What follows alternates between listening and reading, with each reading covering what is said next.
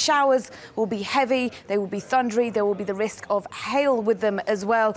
And with that, we will also see very strong southwesterly winds gusting up to around 60, 70, possibly 80 miles per hour around these exposed southern and western coasts of the UK and the Republic of Ireland. So combine that with the high tides today and we will see the water levels rise, and therefore there will be coastal flooding across some of these areas, especially down towards the southwest of England, where we have two high tides for today, early this morning and later this afternoon as well. And also further north we have one around lunchtime, and also further south and east around lunchtime there will be high tides. Now the showers, as I said, will be mainly around coastal parts, but some of them could blow further inland, so we could see some heavy downpours further inland and further north and west across Northern Ireland, the northwest of the Republic of Ireland and the southwest of Scotland. We could see them merge into longer spells of rain.